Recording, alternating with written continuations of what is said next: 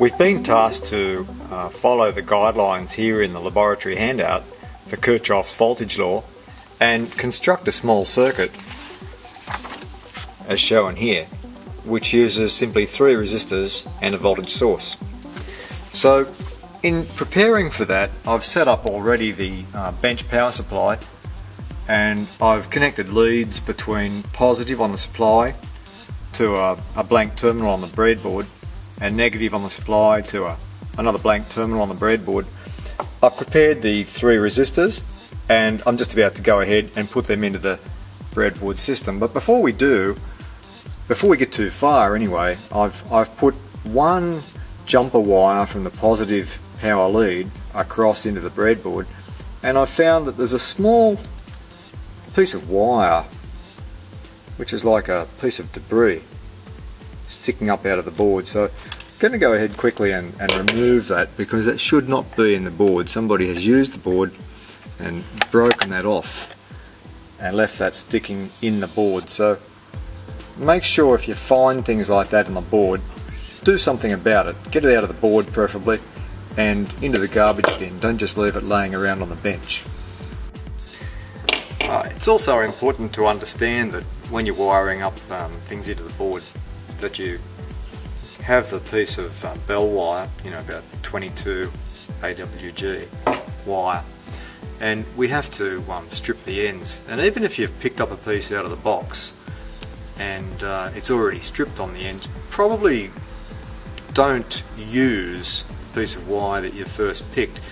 If for example I'd picked that out of the box and it already was stripped on the end, I'd prefer to cut that off and I'd start again. Don't be lazy, because that's how wires do break off in the boards. They've been used more than once. You only need about 5mm of copper wire to go into the breadboard system. So again, just strip the other end there. A little bit longer for the other end to go underneath the connector from the power supply. When you're putting the resistors into the breadboard, they need to be inserted a few millimeters into the board. It's very important that they do make contact with the metal contactor in the board. Sometimes with these small 1/4 watt resistors, the leads are very small and they're a little bit hard to push in, so sometimes you might even need the help of a pair of pliers to do that. So here with the pliers, even with the pliers, a little bit tight to get in, but just carefully into the board. And then the other end, the same. Oops, just find a hole that will go into nicely. This is a particularly tight board.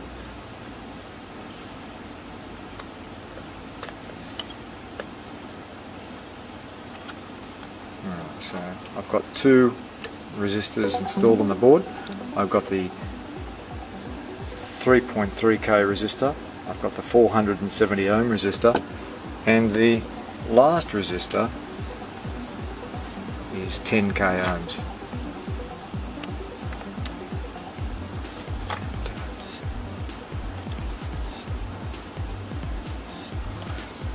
One end went okay. Oops, very tight. There we go. All installed now in the board. And finally the return lead from the power supply we have to install as well. So now we have the 12 volts supplying one end of the resistor chain, the 3 resistors connected in series, and the earth lead going back, or the 0 volt lead going back into the supply. I did demonstrate this in the first video, the first lab. Never rely on the power supply voltage indicator. It's not always accurate. You can see here it's saying 8.9 volts, yet the DMM is telling me 9 volts. Because I'll be doing the resistor voltage measurements with the DMM, I'll set the voltage on the DMM to 9 volts. Table 1 of the lab handout requires that we record the voltage across each resistor.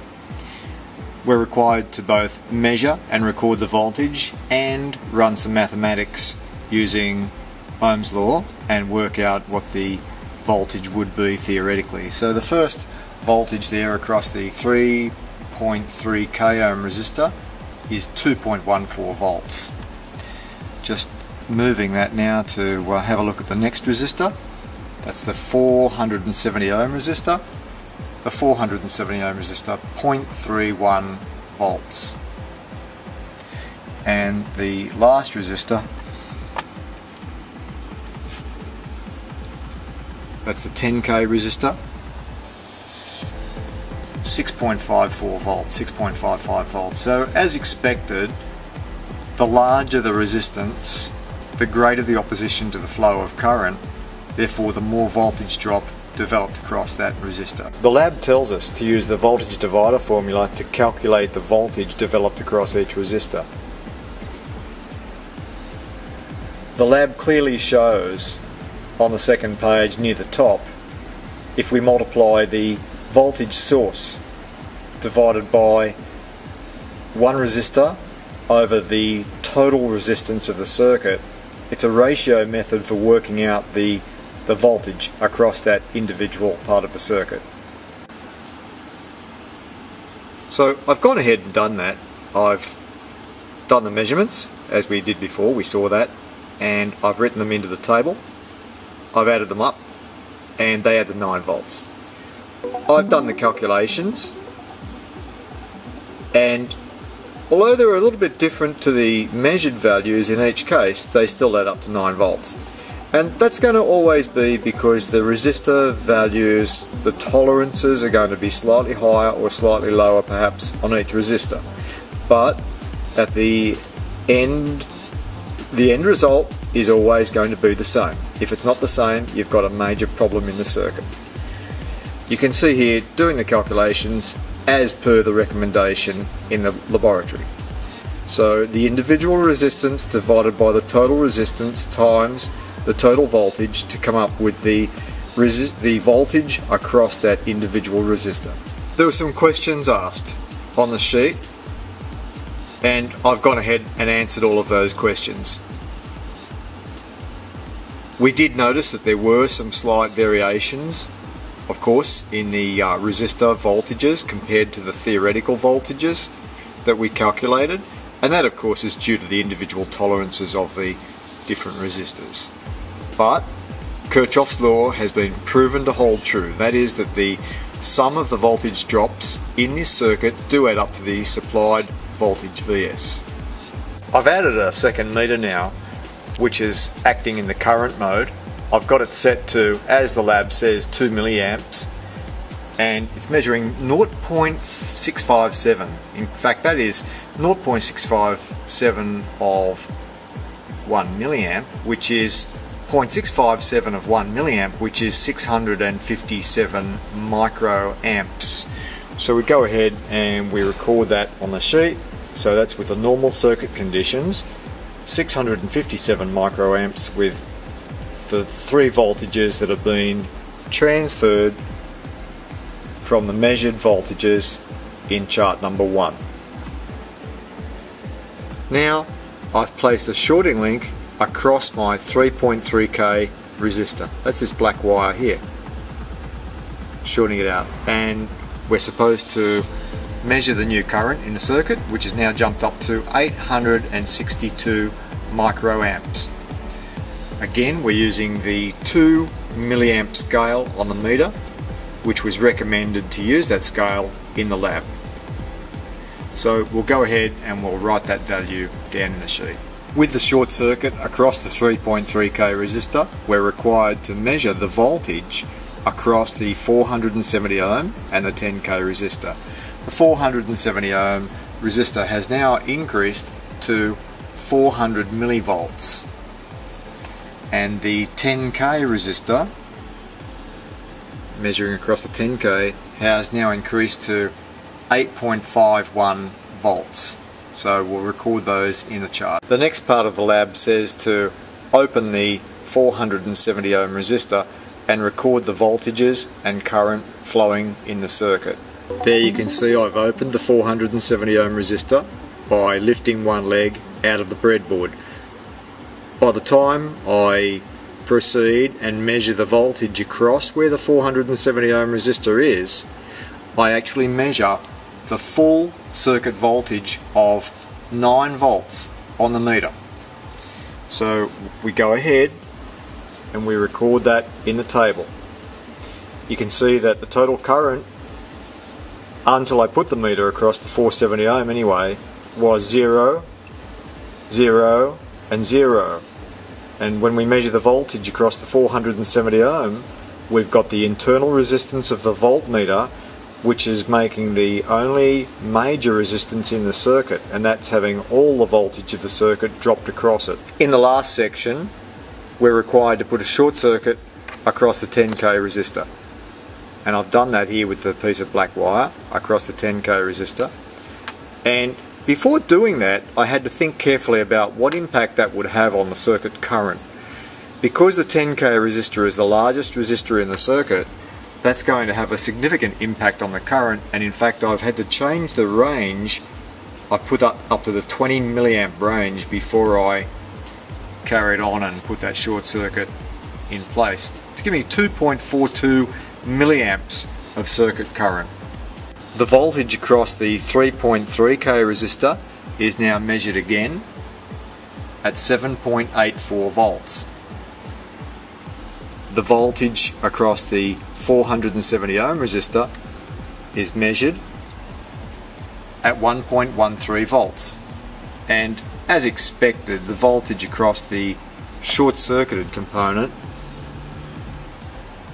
it's always going to be 0 volts. So those values have been recorded.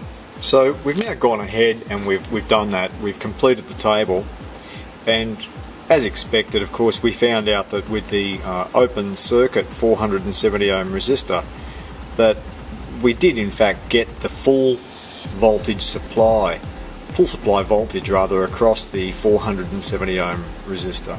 That was the one that was open circuit. With a 10k short circuited, we had to be careful there to go to a higher range on the current meter. In fact, when we run the maths on that, the 7.84 volts that I measured and the 1.13 volts added to 8.97 volts, which is pretty close to 9 volts, but there's just 30 millivolts difference. And of course that 30 millivolts, just like we saw in the first lab that we did with the analog Hioki meter, that'll be the resistance of the current meter, and the small voltage drop being measured across that current meter. So that's where that extra voltage has gone to. Then there were questions, part 2 questions we have to go through. There's no voltage across a dead short. That's perfectly true. What happened to the total current when the resistors were short-circuited? It increased. What happened to the voltage across the 470 ohm 10k resistor when the 3.3k was shorted? It increased. What happened to the voltage drops across the 470 ohm and 3.3k when the 10k was shorted? It increased. Of course, we can look at the chart to see the value it increased by. Explaining why the current in the circuit is increased, and therefore VR equals IT times R, so IT increased, VR is going to increase. What happened to the voltage drops across the 3.3k 10k resistor when the 470 ohm was open? It dropped to 0. Explain why. No circuit current flowing, therefore no circuit current means no voltage drops.